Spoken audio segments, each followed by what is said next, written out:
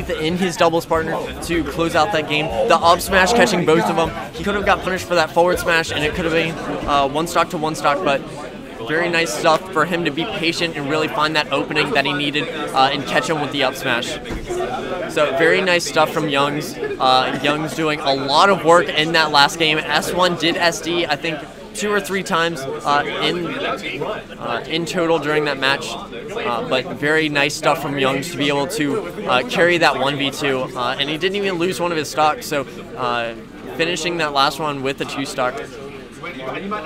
Very nice turnaround after losing the first match. Very good stuff for them to come back, and that was even on Orange Juice's counter pick. So the counter pick really working out for them there. When we gotta like trade, but I don't know about a bracket. Oh yeah, Ezzy, that's number 1 for streams. All base. We are going to get this next match shortly once there is a match that is able to be played. We might have to do another losers match, but I would prefer to get one of these winter matches. We do have a lot of some of the bigger teams still in the winner side. We do have Mentos and West. We have Deathgun and FMU. Or no, Mentos and West got knocked into losers by Deathgun and FMU. Lazy Boredom still in. You have Lemon Tree, you have Steel Esports, you have Grubbin and Narukami. Carried Frog and Robot. Are they playing Greninja and Rob? Hobbs, Greninja. Hobbs and Obby, Greninja and... I like Hobbs, it. Are you Carried Frog and Robot? Nice. Nice. Green Monado and is playing against Cow Hunter and Sharks right now. That's a scary match. Green Monado, it's Shock Luigi. I picked up the second game. I mean,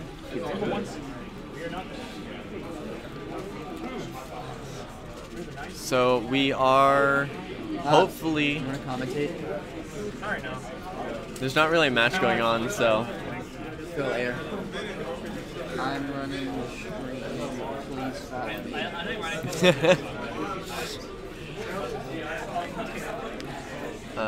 YTYG is in loser side, so if they get knocked out, Dylan will be on here. Well, that's a consistent commentary. They did lose to FMU and Deathgun though, so. Well, that's, to be fair, they've gotten pretty really far. Good. FMU is like #1 here, and Deathgun's like top 15 in the state. So definitely not, the worst loss for them. And then you killed me. I did not. You did. I killed you. You killed me. I was holding it. Still no match yet being called onto the stream, so we're going to have to wait here for a little bit longer until there is a match that is able to be played on stream. Hopefully it's a winner side match. Would like to see that bracket a lot more.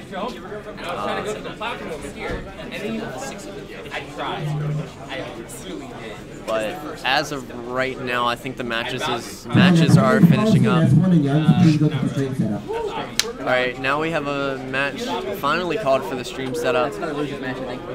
Is it? Oh, it's attendance policy, yeah. It's attendance policy versus Wait Who's Joe. No, it's attendance policy versus S1 and Yungsz. Oh, is it? Oh, okay, they won that match. Okay, so we're gonna see S1 and Yungsz back onto the stream setup.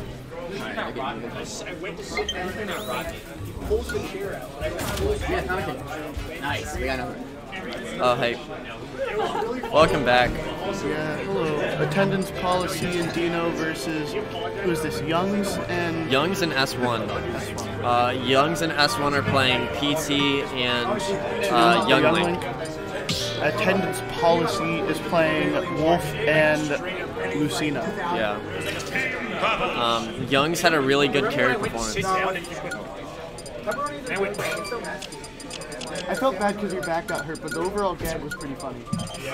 That's a young lady. Oh my god, they're gonna You don't like me. I don't mind like default like this. And like Robin. Because I've only done that. I've only ever done that like one other time, and it was very funny, and the other person did that. Come on, trainer. There you go. All right. I believe we're going to Probably PS1. It's always starting off on Stadium. Yeah, I don't think we have been started on PS1 yet. It's just a perfect stage. Yeah, it's a perfect stage. Nothing wrong with it. I think we're doing a button check. Yeah. What's going on here? What's going on here? Someone's controller probably isn't working fully. Once they get that figured out, though, the match will probably be restarted. Oh wow, that's a really rude tag that Zever has. I wonder who made that.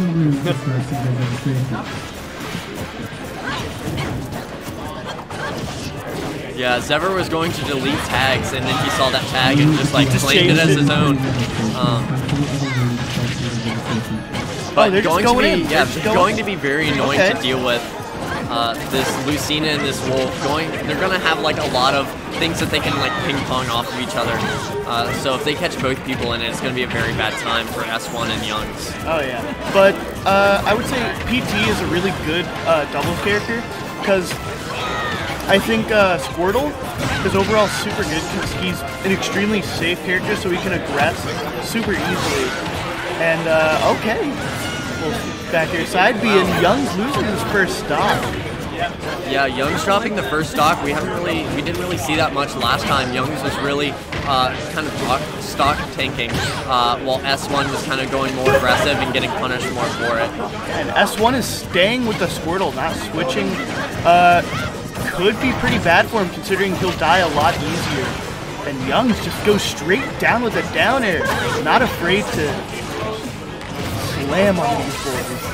And S1 finally switching to the Ivy Sword. Ooh, switches to the Ivy Sword. Dino loses his stock to that forward smash.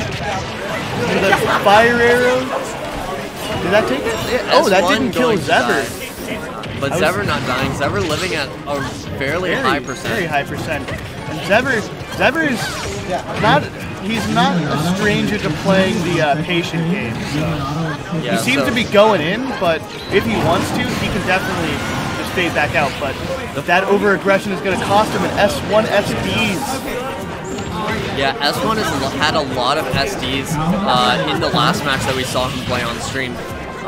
So he's going to have to really clean that up a bit to really give this team a chance. But it's not looking too good for them right now. They're down 2 stocks to 4. 2 stocks to 4. And Zever's at a very low percent. Dino, mid-percent. He's still pretty safe right now, but Yungsz and S1 are definitely racking up some percent, some very unwanted percent. Yeah, both of them are sitting at pretty high. Oh, and S1 loses his stock. That is what you get for staying Squirtle the whole time. Squirtle is the most fun character though, of the thing. Very good F smash there off the grab. That's the problem really with 1v2s. If you ever get grabbed, then it's pretty much the end of your stock. Especially if you're at a higher percent. If you're at a lower percent, it just means they're going to rack up a lot of damage. And then the next grab will probably be it. Dino finally didn't go for something cool and completely miss. He just went for the F smash, which is exactly what he needed. Yeah, it was a very, very good, controlled, I guess, first match for them. Might see a little bit more kind of trying to get those style points, trying to get those Twitch clips from Dino. Like yesterday, remember? He tried going for the K rule setup on on Robert, and he just missed the F smash. Such a shame. Very unfortunate. He's tried going for that so many times.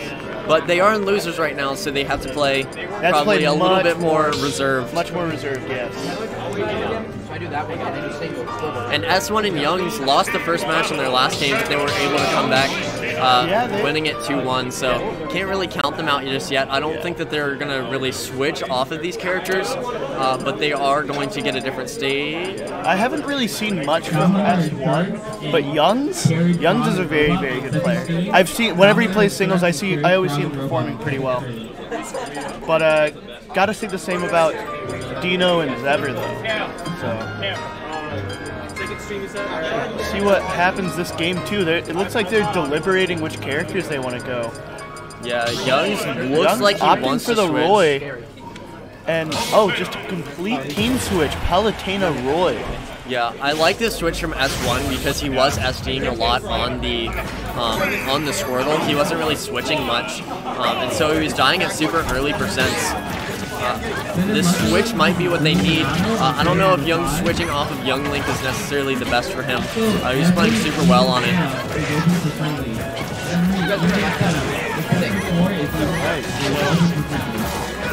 Much more even start to game 2. If even Green Team actually has a bit of a lead, this Roy switch for Yungsz is really paying off. He's aggressing very hard, and he takes that stock from Dino. That's why you don't. That's why you've got to be super mindful of when you get those grabs, and when you do, you have to time it, or else you're going to eat a lot of damage or even get killed for it. Yeah, grabbing in doubles is really only good if you have player like advantage, so if someone's off stage, or if you do have one of them already killed. Yeah. Otherwise, grabs are super punishable just because it takes a long time to actually get the animation off and then also throw them. Dino went for too many pummels there. Loses what could have been a good edge guard. So back to neutral. Gotta see what happens. So Yungsz is definitely the big hitter and finally loses that stock. They're going to have to be super mindful of Yungsz. He's aggressing way more than he did game 1, and it's paying off. Yeah, the Zever is going to be able to play a little bit more aggressive now. He does have that stock lead, and he's at a super high percent. So I expect we'll see him go off stage a little bit more and really go super deep to confirm some of these kills. But losing the stock there finally takes that stock, that first stock from Zever. Paul's he's gonna be the saving grace for blue team right now, but getting a little bit of percent. Yeah, Yungsz and S1 kind of getting up to a fairly high percent. Dino up to a fairly high percent as well, but Zever still fairly low percent on the second stock. So doing a really good job at kind of mitigating the damage that he's taking. Yeah, Zever's playing much more reserved than last game, but kept his jump. That's good. And Dino misses a punish there. Went for the jab. He definitely could have gotten something more effective there. But dash attack gonna team kill and take a stock from Yungsz. Now you see that's a bit of a double-edged sword there because Yungsz has definitely been the damage dealer of this game too. So yeah, and Zever's sitting kind of Zever's sitting kind of healthy on the second stock. So if he sits like healthy like this, then taking that stock really isn't a problem. Yeah. Because you will have that other stock for Dino to take. Whereas S1 is sitting really high percent on that second stock. Yeah. S1 could die to anything right now, and they've gotta really hope that they can catch him with something. Yungsz is also at a reasonably high percent right now. 72%, not super low, but he's definitely in a bit of a danger zone. But that F smash gonna take the stock from Dino. And we are going to see the stock taken from Dino off of Zebor. We'll see if it makes a big difference if they can get this kill onto the Palutena shortly. S1 at 162, up throw might take it. No, 172%, still on that stock. Yungsz, I think another big thing is taking the stock from Yungsz.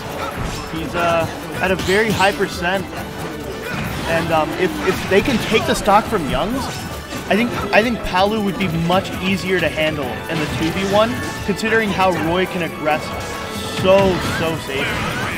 Oh, and Zever dying there. Yungsz also dying. Dino's gonna have to take this 2v1. It's gonna be very hard, especially with how much Roy can aggress. 68% on him already. Yeah, and that misses up the back air. Oh wow, very nice stuff from Dino. S1, all he had to really do was kind of sit back and let Yungsz do what get all the damage. While S1 provided a little bit of zoning, but S1 but the holding that hold. Dash cancel back or F tilt is gonna take that game. So Yungsz and S1 kind of coming back in that one a little bit. The Palutena held on to that second stock for so long and didn't die. And Zevor and Yungsz dying at the same time, but S1 did have that extra stock, so it put Dino in a really tough position. He did find the kill on the Palutena, but at that point he was already in kill percent for Roy. So very, very good decision to take that second stock.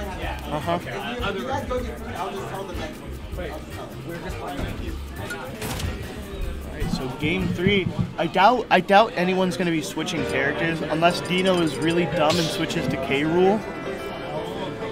I really don't think there's anyone they can switch to.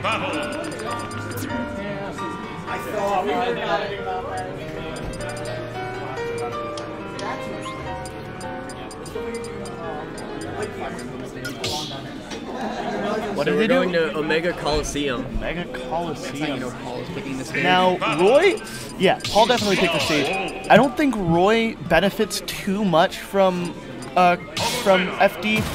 Like he can catch landings a lot more, but I think Roy benefits significantly more from the platform pressure that he applies with his up air. So this is definitely a good counter pick to kind of mitigate Roy's juggling pressure. Yeah, Roy does have a lot of options that he can use to hit you on those platforms, but so does Lucino. Roy's just hit a lot harder. But Yungsz is still doing a ton with this aggression. Misses the forward air, but he's still able to get some damage off that chunky. Oh wow, going to close that stock out on Zevor very well. Yeah, if you do the side B on that, Jack pretty much guarantees that super beefy sweet spot for Roy. Yeah, and Yungsz doing a lot on this Roy, so the switch was probably worth it. And that forward smash going to catch Zevor, Zevor going for a grab, and Dino just gonna die for no reason off the side. Yeah, I don't know why he didn't go for a side B. That definitely would have recovered. Oh, but the back air, fantastic back conversion. Air on S1, and Yungsz at a high percent, so Dino and Zevor really aren't out of this just yet. If they can get this kill onto Yungsz fairly quickly, then they'll be sitting at a pretty good spot, but Zevor is taking a lot of damage. Ooh, goes for the wrong punish there on the parry. And they missed the opportunity to get some damage off of that, off of Palutena being off stage. They definitely could have done more with the 2v1 on Yungsz while Palutena was preoccupied recovering. And that back throw. Gonna take the stock from Yungsz finally. But he's gonna lose that stock to the grab. Dino needs to stop grabbing in neutral in these 2v2s. Yeah, both of these players on blue side are grabbing a lot of neutral and getting punished for it. Oh yeah. But Dino's definitely up getting the short end of the stick with that super meaty, hunky forward smash from Roy. One of the strongest.